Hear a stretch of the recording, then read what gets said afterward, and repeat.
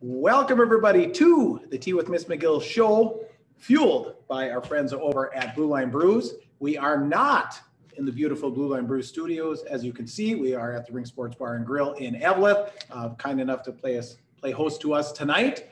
So Blue Line Brews, you kind of know the drill. BlueLineBrews.com, save 15 the promo code. 10% of profits go back to officers, families of officers that have been injured in the line of duty or have fallen in the line of duty.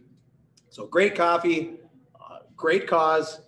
K-Cups are available, also in store. So pay attention to the logo here. Take a look at that. In stores, Bemidji, Iron Range, Twin Ports, Northern Wisconsin. You can find the product on the shelf. And of course, if you want to support the men and women in blue, which I know you do, go ahead and go to their social pages, Blue Line Brews, and give them a like and follow them. That would be great. We'd appreciate that greatly. All right. So summer format, we're doing our monthly interview format. So we have got, of course, the star of the show, Reed Larson. I am Puka. Special guest today, Brian Perpich, referee extraordinaire. So we're gonna have some fun and talk a little about some refereeing and just some of the different angles and kind of how Perp got started and everything. So welcome, Perp. Good to have you here, man. Good to have you. Thanks, guys. Welcome to the Tea with Ms McGill Show. So go ahead and Reed, fire away. Well, before we get started with questions, you mentioned we're here at the Rink Bar and Grill in Eveleth, and I just wanted to show you kind of just what it looks like here in one little corner. Okay, they've got jerseys all over the building in here, and little locker room stalls. So as you can see, I'm sitting underneath the Virginia Blue Devil stall, which is no longer the Virginia Blue Devils. They are the Rock Ridge Wolverines. You got International Falls and you got Babbitt right there. But there are some different Iron Range schools all around the building. Yeah. And I thought that was pretty cool that we're sitting here in this area. And for whatever reason, it worked out. And I said, well, you know what? I'll send her the Virginia one here. So yeah, we got, there's a Gilbert Buccaneers jersey, yes. Chisholm's over there. So yeah. Well, and there was a Grand Rapids one over there too, but I didn't notice that. A little busy over there, and it was right next to Hibbing. I saw Greenway. I saw Hibbing. Yeah, it's no snow. I did. But you know what? Next best for me, my old Blue Devils here. They no longer exist. But so Perp, I thought this was a great idea by Roger, by Pook to bring this thing in and start talking about some referee things. I think it's important for our viewers to. During the season, we talk a lot about the competition. We talk a lot about high school hockey, even college and pro hockey at times.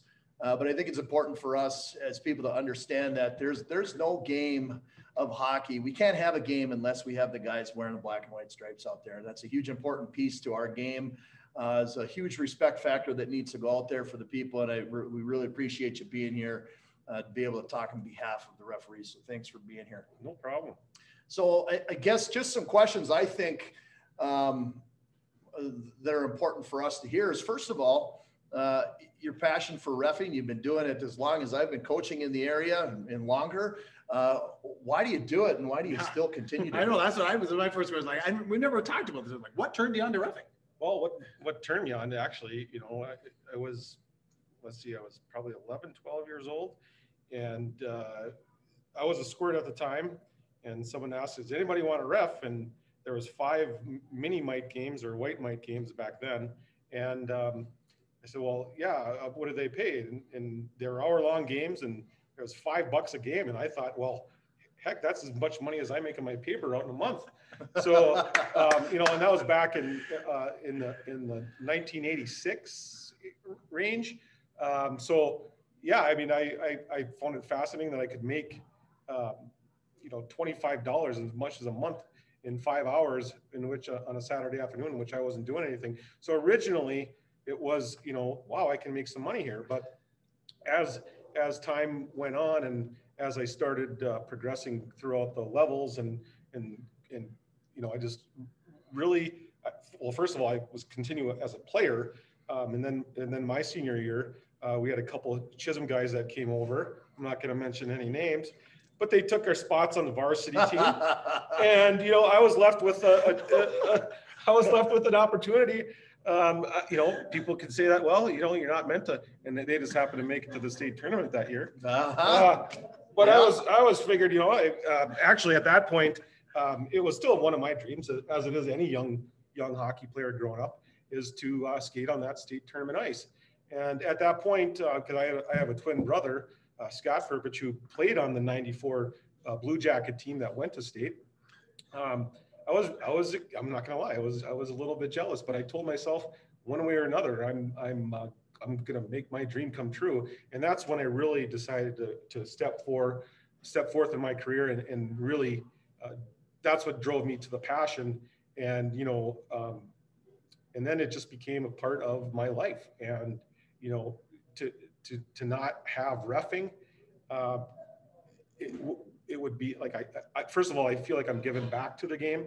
I don't really do it. I don't really do it for the money. However, if they weren't going to pay me, I wouldn't do it. But, I mean, I don't make mileage. Yeah, I don't make. It's not like I'm getting $1,000 a game. But the real reason is because it keeps me in shape, a relatively good shape. I have to, as they say in the one of the movies, I keep getting older. They stay the same age, and it's harder. It's harder for me to keep up with these boys. And I'm gonna ride it out as long as I can. The moment that I feel like I'm a disservice to the game, that's when I'll retire. But ultimately, that's what drove me to make it really a way of life for me. I think that this next year and I'm already registered for the 22-23 season with the Minnesota State High School League. And I think this will mark my 29th year serving for the Minnesota State High School League. That's awesome.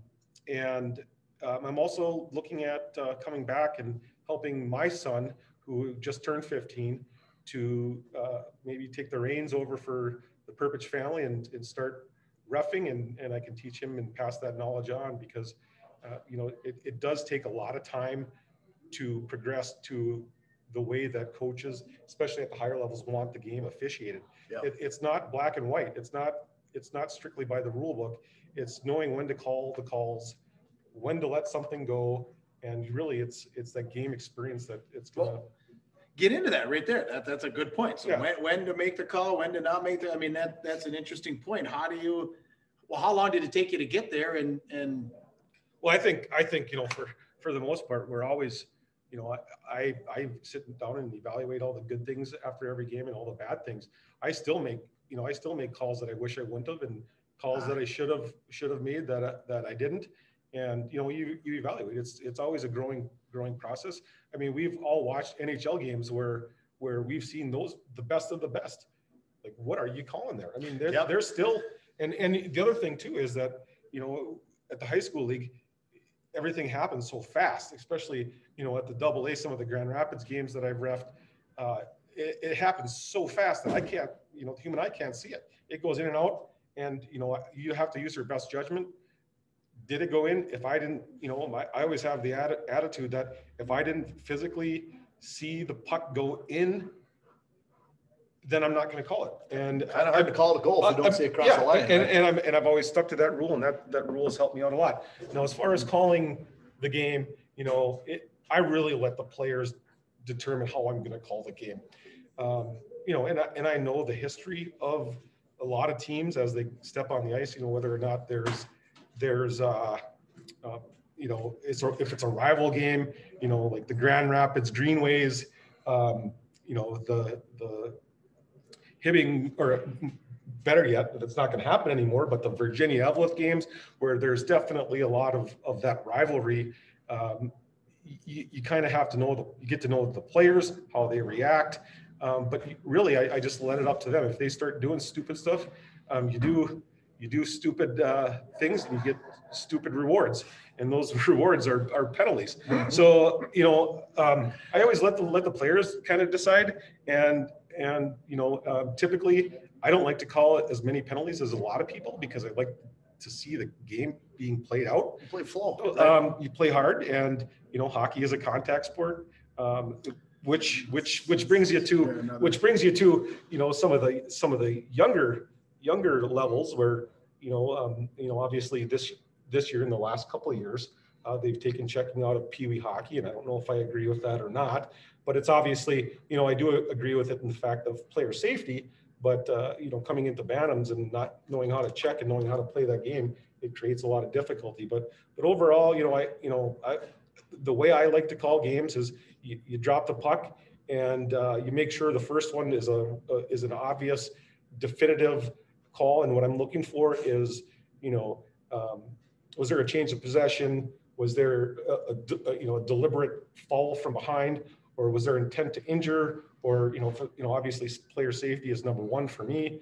And then if not, if there's something that's two kids are wrestling down in the corner, has nothing to do with the play, chances are I'm going to let that go. It's not really going to benefit anybody by sitting two kids out for 2 minutes when it's going to be 5-on-5, right? Yeah. So, well, I'll tell you what, we'll dig into maybe some of those rule changes and this and that. And Puka's going to give us a little bit of a commercial break. Yeah, we're getting one in here. ODR swag. Okay, you can see it right here. Iron Range Apparel, Thunderbird Mall in Virginia, exclusive supplier of the ODR line. The Richter's got to have it going on there. But beyond ODR swag, which you can find in t-shirts, baseball caps, winter caps, jerseys, etc. Of course, it stands for Outdoor Rink Hockey.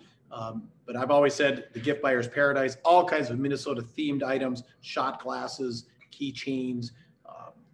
They have the Hams Bear on some t-shirts, which is one of their more popular items. So there's, bottom line, a gift for anybody. It's the gift buyer's paradise. If you're looking for a gift for that special somebody, please check out Iron Range Apparel in the Thunderbird Mall in Virginia. Awesome. So yeah, we got a good feel here, Perp, of why you got into it. And I think a lot of good reasons that you put forth. It also, I'm sure, also helps with that competitive itch that you got from being a player back in the day. It keeps you involved in the game. But I kind of want to dig a little bit into maybe some rule changes here that have taken place. You touched on one of them when it comes to youth hockey. You get into some of these situations where I've been involved in the HP programs, and I've been involved in high school hockey programs and in junior programs. And there's so many different rules at different levels. Like you mentioned, the no checking in peewees puts a big kink into things. You get into USA hockey versus high school hockey where they have no tag up offsides, or Bantam hockey. Just 1 year before you get into high school, a team is on the penalty kill and they can't ice the puck anymore for free.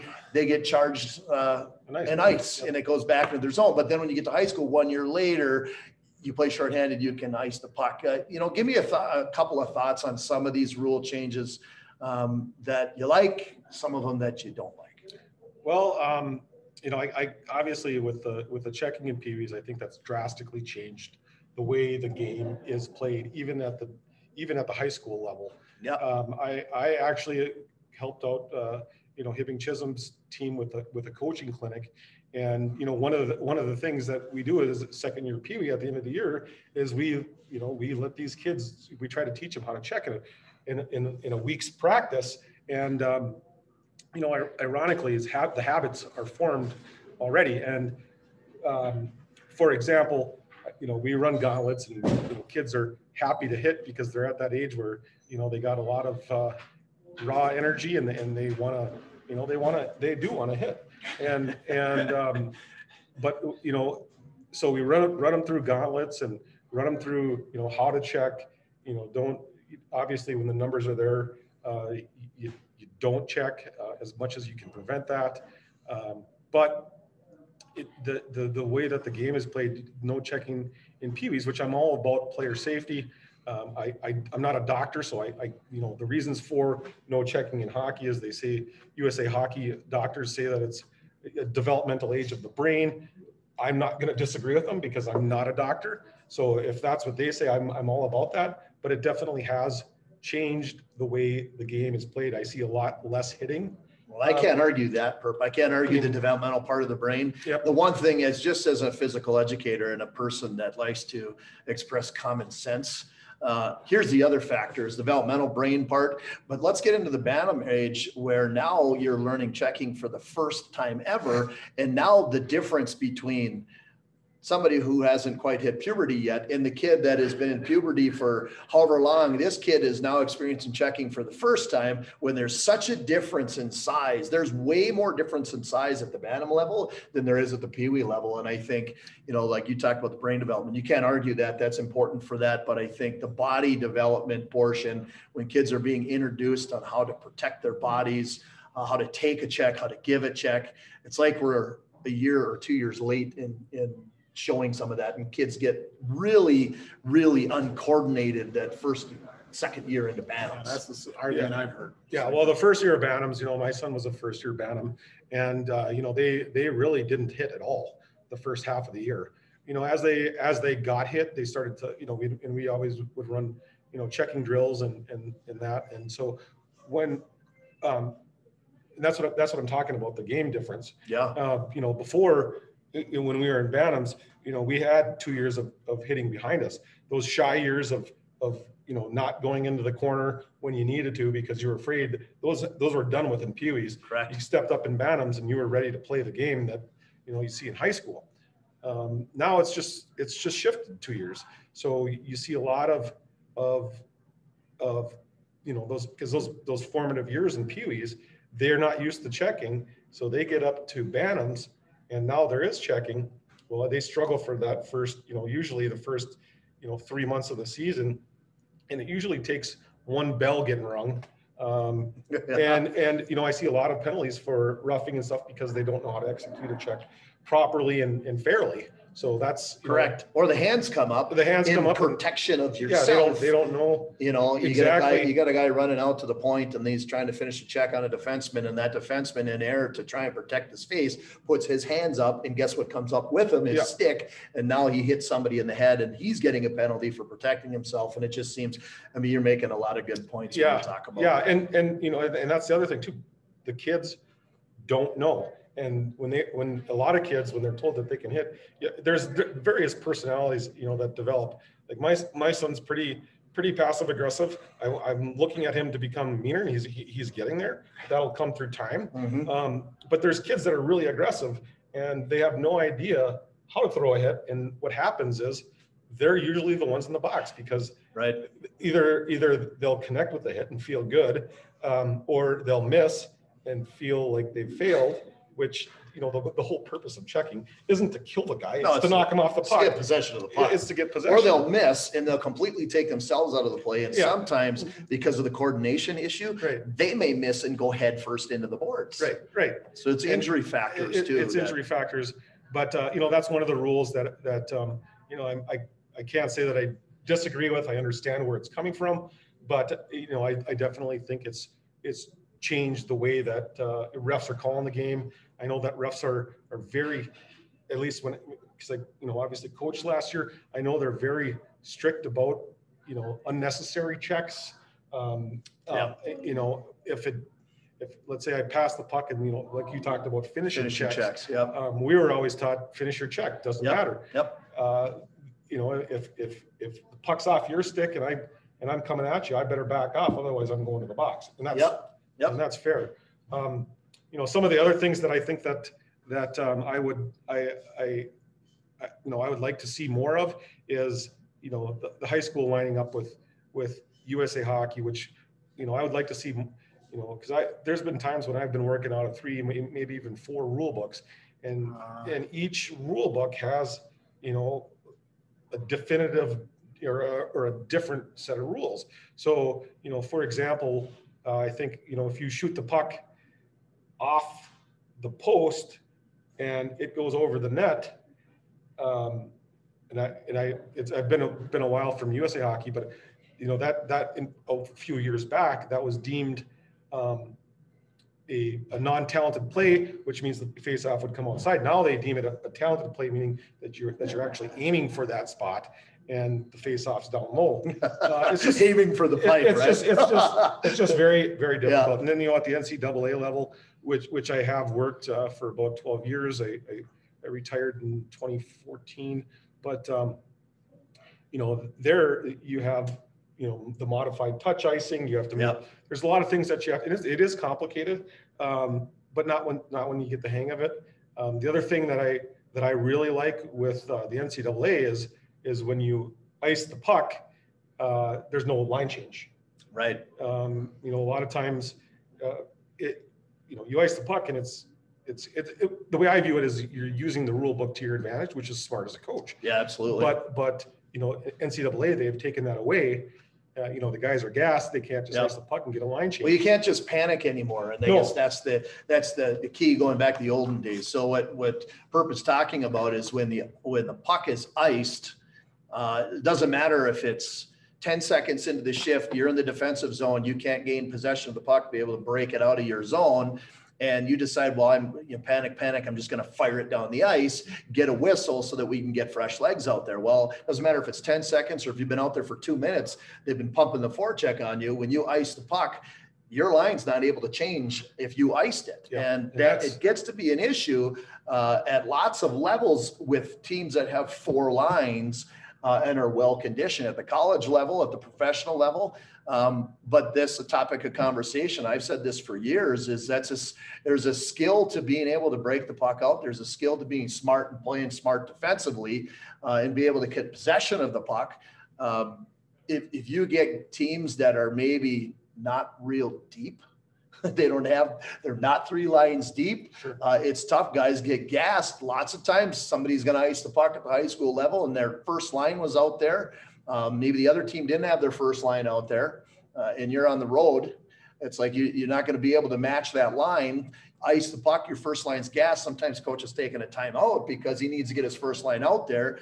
Same time their first line is out there. So it's a difficult process to think about, but I'm kind of with you that I think if you really want to get into the X's and O's of how the game is played and how to play the game smart and to work on skill and puck possession, that'd be another one. Don't let teams just fire the puck out of the zone when it's 5-on-5. Yeah. And when you're talking about injury prevention, I mean, talk about putting kids at risk for injury, just tired. You know what I mean? You're keeping them out there. That was always kind of a goofy rule. Well, I'm going to set you guys up for something. Let me run or Reed, why don't you run a quick ad for Minnesota Hockey Camps? Yeah, Minnesota Hockey Camps, MHC over in Breezy Point, Minnesota, under new ownership. Now this is year 2 under new ownership with Chris Stewart, Craig Larson, and Tony Massieri. They've been running. This is week 2 going on right now at Minnesota Hockey Camps. They're on the ice a couple of times a day. They got some dry land going. They're still looking for some people to sign up here over the course of week 3 and week 4, but check out their webpage, check them out on Instagram, check them out on Twitter and Facebook. They had a couple of videos and some great stuff popping out here this last week of how week 1 went, and check it out to see how week 2 is going right now. Minnesota Hockey Camps. All right, appreciate it. So good stuff here, everybody. If you could subscribe, hit the like button, we'd appreciate that. Hammer that thing right now. All right, so Herb, high school ref, Reed, high school hockey coach. In the pre-chat here, I guess there was an incident. Who wants to start? I want to hear about the little incident here and have some fun with this.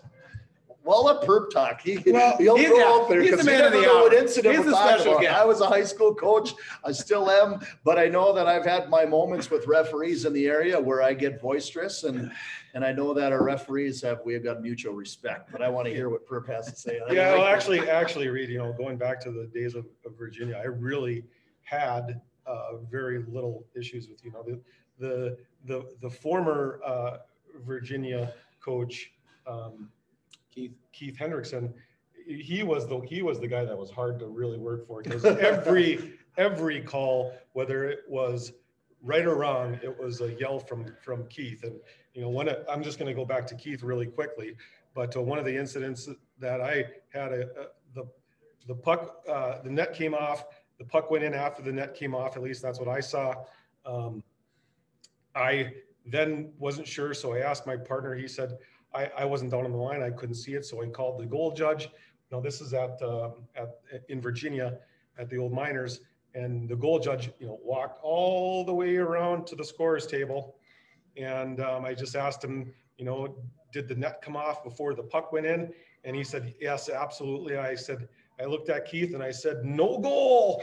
And blew a gasket. Oh, he went, you just went from the top of my list to the bottom. And do we need the bleep button? Yeah. And he yelled it so everyone in the crowd heard it. And I, after the period, I when he's that heated, I don't really like to. Not much I can really add to his opinion. But I talked to him afterwards, and I said, Keith, I'm just looking to make the right call. Yeah. And after the end of the game, he had some mutual respect and said, I know. But you get heated. You get heated in the game, but what Roger's talking to about is, I always try to have a little fun and let coaches know that it's hockey, it's a game. Although it's very, very important to a lot of people, at the end of the day, we have how many D1 guys do we have out of the Iron Range in the last 5 years? Maybe 5, 6, 10. A handful, not many. So and we're talking from 170 in Hibbing, another 100 in Greenway, another probably 200 in Rapids, and 150 in Virginia, and 100. There's 1,000 kids that want all the same thing, but.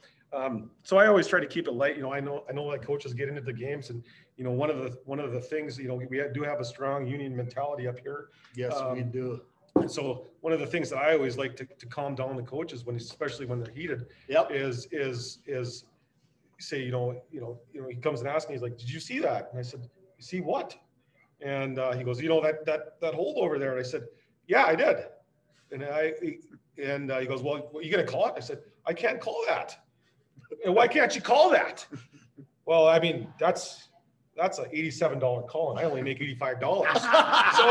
So and usually that sets them right down the tone, right down. That calms them down. And they're, at first they're like, what the hell? What the heck did he just say to me? Yeah. And I'm just like, well, I'm just kind of putting light on the subject and making everyone easier. They usually have a laugh and calm down. So that's some of the camaraderie we have with coaches, but you know what, just like anything, they see you for the first time and they're going to press your buttons. Oh, sure. They're going to press your buttons. They're going to know if you are a skilled referee immediately. And if you got to have a little bit of that hockey player mentality when you're reffing. Yeah, absolutely. You have to have a little bit. You're there to compete. A little bit of cockiness, because you have to be 100% sure when you're making that split second decision. Yeah, this guy's, put your arm up. This guy's going for two. Yeah, and you got to be in control of the game, and that's kind of the key to it. I think there's two things that come out of that.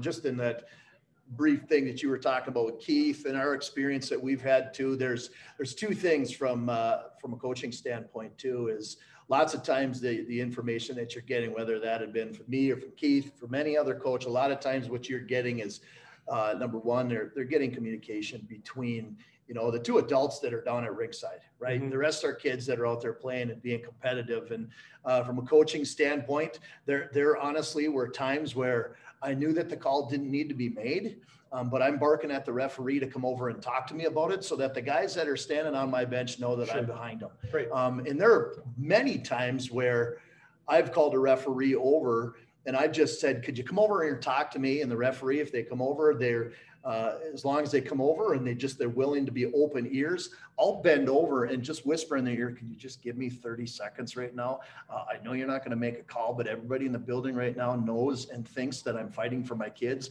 And so do the 15 kids standing on the bench and the 5 out on the ice know that I'm fighting for you. And after we've wasted about 10 seconds, just nod your head. I'll nod my head, pat you on the back, and you go back out on the ice. And I think, honest to God, there's that strategy. 9 times out of 10, that's what it is just, I just want an explanation for my kids rather than an explanation to me, because I know that it's difficult. And going back to, one of the reasons why you refereed is because you can. One of the reasons why I didn't referee is because there's no way that I could go out on the ice and take control of everybody in the building, as well as all the players on the rink and all the coaches in the building and every spectator that thinks they know the game better than you do. And it takes it takes a special personality to be able to ref a game and be in control of the whole building. And it takes somebody that's got a lot of confidence to be able to walk out of the building at the end of the night, because half the people love you and the other half hate you. Right. And that's not always, not always. And maybe you're the hero because you're at home and you're at the Memorial Building in Virginia or in Hibbing, and they just won and there's 3,000 people in the building and 2,000 are from Hibbing and the other 1,000 are for someplace else and you're a hero. That could be the case, but the biggest hero, I think, in that, like I said, in that situation with the referees is the guy that's got, the ability to be able to go out there and be confident, even though they make mistakes just like the kids do, just like the coaches do. And I think just kind of going back to what you said about Keith is the one thing that was good about Keith. You knew Keith was going to be in your ear. You knew he was going to be hard on you. But at the end of the day, he respected what you were doing for his kids out there. And you respected him because he was going to fight for his kids too, regardless of you're going to bump heads. And at the end of the day, you're going to shake hands and walk out of the building together. Right. Absolutely. So Herb has had some time down at the state hockey tournament. So you alluded to the girls game, longest game in Minnesota State High School Hockey League state tournament history. Correct. Okay. Tell us about that one. What do you remember about that one and how long was it? And how tired were you? Well, how many Gatorades? It was, okay, so this game happened in, I believe it was February of 2013. The teams were Lakeville, I believe it was Lakeville North and Minnetonka, and it was the evening session on Friday, which are the fun games to definitely get. It was live on TV. And we stepped on the ice, my partner, Chad Schakowsky, and then we had Drew Walters and another guy I can't remember from Duluth that worked the game. And as a referee, you expect those semifinals to be really great, intense games.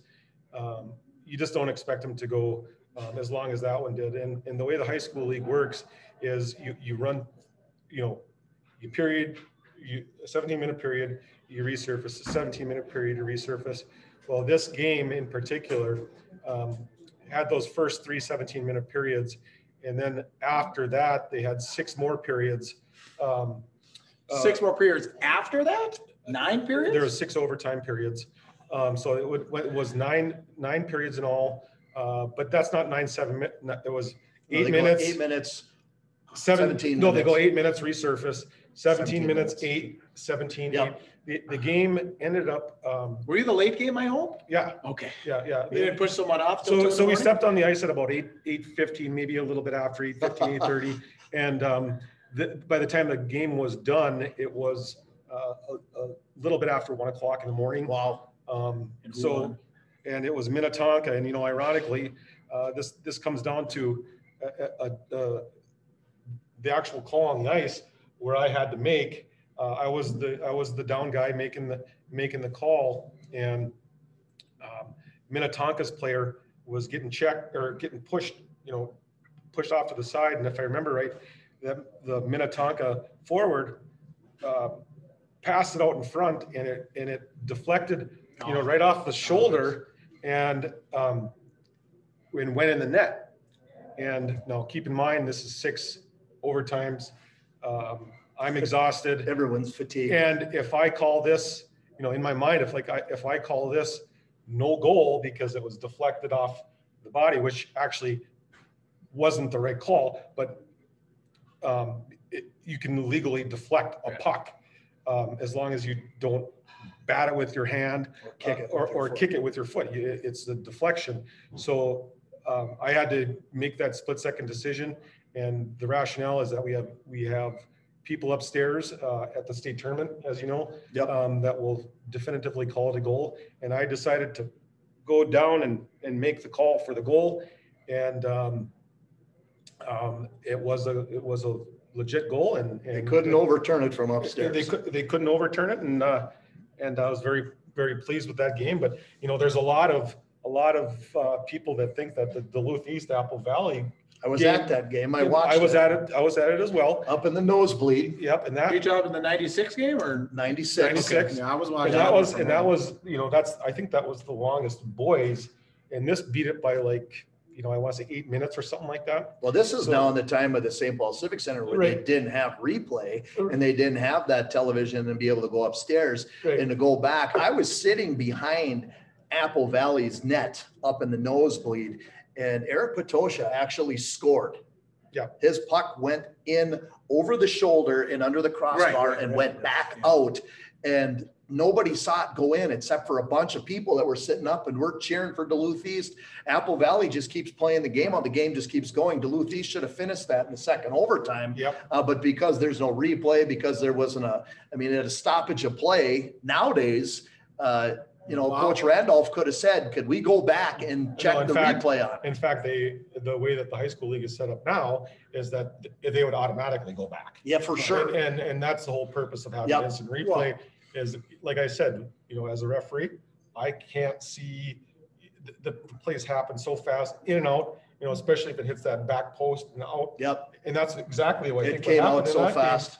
And I was standing on the opposite end of the rink, and I'm the only one that stood up because I was going for Section 7. Yep. And I stood up and no one else stood up, and the game kept on going. And we're right behind it. There's a whole row of Grand Rapids guys sitting up top because we'd gotten beat by Duluth East in the semifinals or whatever it was, or I can't even remember what we got, who we got beat by that year, but we got beat and we were cheering for Section 7. Yep. Same thing happened, but and that's a case where the referees didn't get it right. But not their own fault. Right. They couldn't see it. They couldn't see it. Right.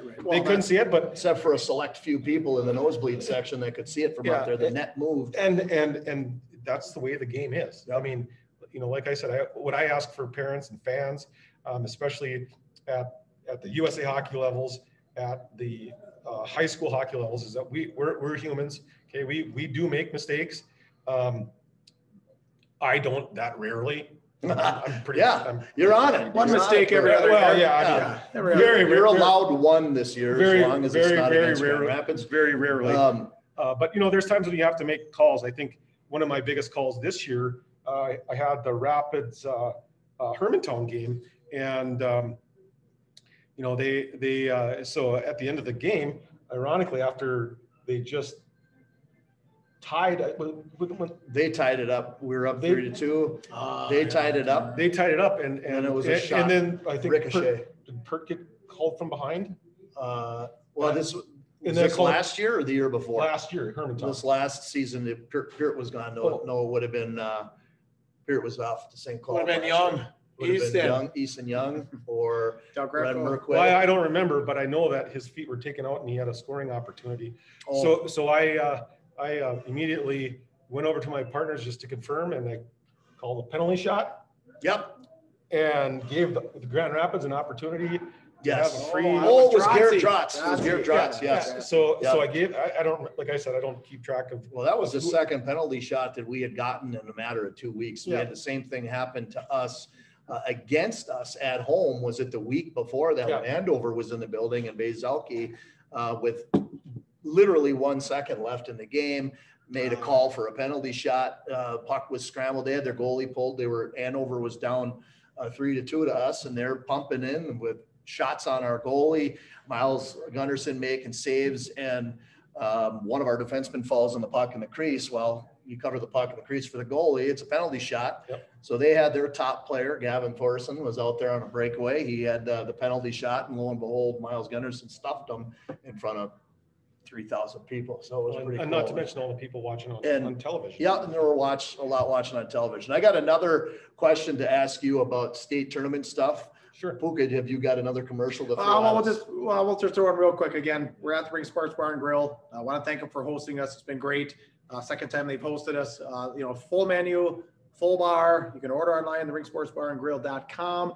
To order by phone, 248-8582. So like I said, when you're in the area, the Hockey Hall of Fame is right up the road. Usually we're talking about it's down the road. We're talking about golf putting, but it's like right up the road. Now it's uphill. Now it's uphill, so it's taking a driver. But so the United States Hockey Hall of Fame, like I said, right here in Evelyn. But when you're in the area, the Ring Sports Bar and Grill, check them out. Come down here and say hi to Michelle. She'll take good care of you.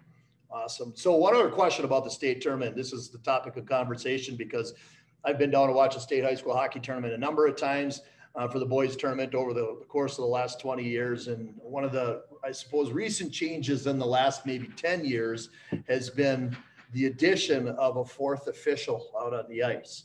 It doesn't happen in every single game during the season. Sometimes it happens in the section finals at certain places. But one of the things I noticed is watching it as a coach, and you're always critical of how much space you have and don't have. And I can't remember the year that I watched it down at the state tournament, but I swear every time the puck came in from the wall, it hit a referee on the line as it was coming in. Do you agree with 4 referees on the rink at the state tournament, or does it get to a point where there's just too many guys out there and it takes up too much space? Well, actually, you know, as far as the importance of what it means to those kids, having 4 officials out there just makes it a lot easier on the referees to focus on the penalty calls that they have to make and calling the game. Because, you know, when you're working the 2-1 line, when you're working the 2 referee 1 linesman system, the middle referee ends up being a linesman in some way, shape, or form. You know, with the 2-2 system, referees just worry about making calls, and the linesmen are the ones that worry about the offsides and the icings. So when that's completely off of your plate, makes life easier. It makes life a lot easier to make that call.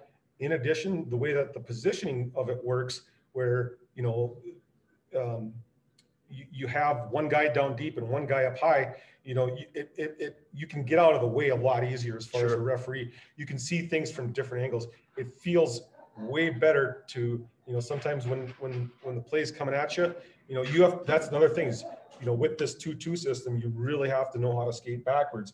Because you want to see the play coming at you, and that's where, you know, that's where your athletic ability as an official really helps, because you want to, number one, pick up on how fast they're coming at you so they don't get behind you, but you can see the play envelop right in front of your face, and you can see, you know, is he holding them? You look for that glove. Is he touching the glove? Is it going to be a hold? You know, you can just see it from a lot different angles. So I definitely, and it gives officials you know, more officials a chance to work in those big games, and so I'm all for it.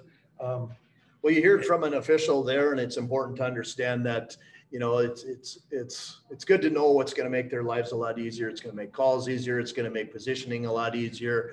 I guess coming from a coaching standpoint, I don't have a problem with any of those comments. The only issue I have is if we're going to do it in the state tournament, we should do it all year long. And I think that comes down to a budget issue, right? Well, I think it's not only a budget issue, but I think it's just referee availability. That too. I mean, let's be honest. Let's be honest. I mean, USA Hockey this year, District 12, which is on the Iron Range, you know, because we've been hurting for officials, and it's not that we're hurting for officials, but we want to get people in there that actually care about making the right calls. You can put a body in there. You know, Tommy Pogarels could go in there and he could ref a fine game. You know? But the question is do they have the hockey knowledge? Yeah, you can go pass a test, but do you really know the game? And are you looking to, you know, you have to have that personality of, I just want to continually get better every game. I want to learn. And so, you know, we because USA Hockey has so little referees and so many kids are starting to play, you know, our numbers are starting to pick up all across the range, that we don't have enough.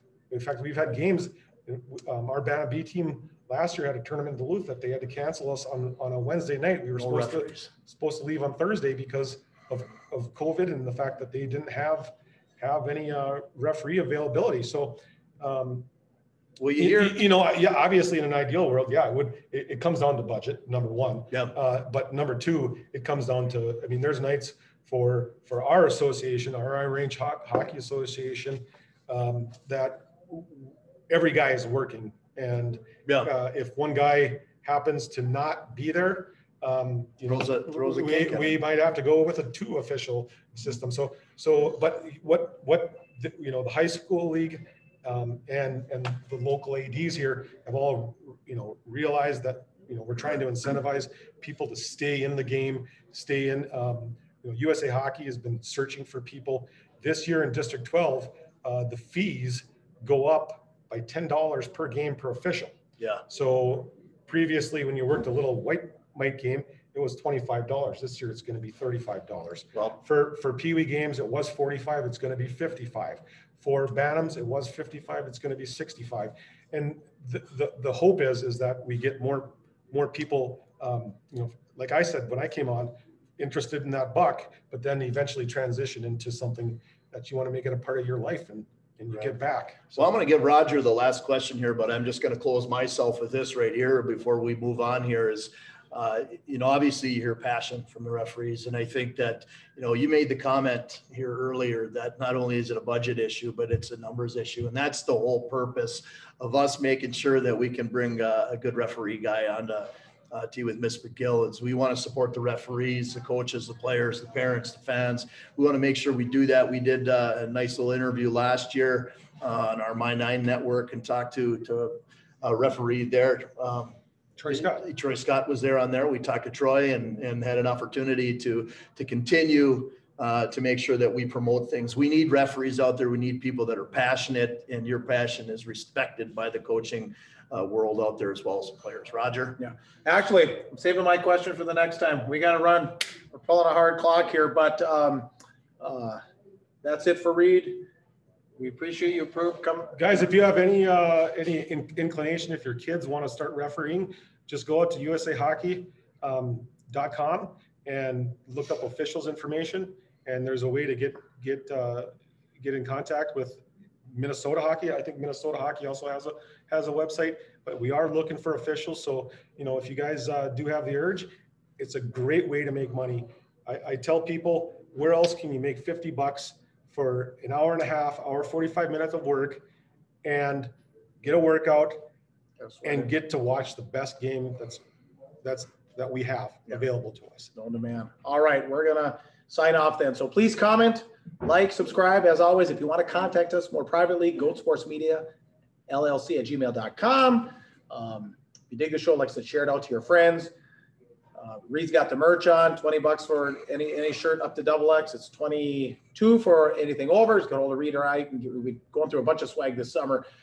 So thanks to all of our sponsors, Blue Line Brews, Big Sparks Bar and Grill. Thanks for hosting us again. Iron Range Apparel and ODR Swag, Minnesota Hockey Camps, Iron Range Goalie Academy. You can find us on Rumble at Goat Sports. You can find us on Instagram at Tea with Ms. McGill. Have a safe Labor Day weekend, everybody. For Reed Larson, I am Puka. Get out there and be your dream. You're tuned to the Tea with Ms. McGill Show.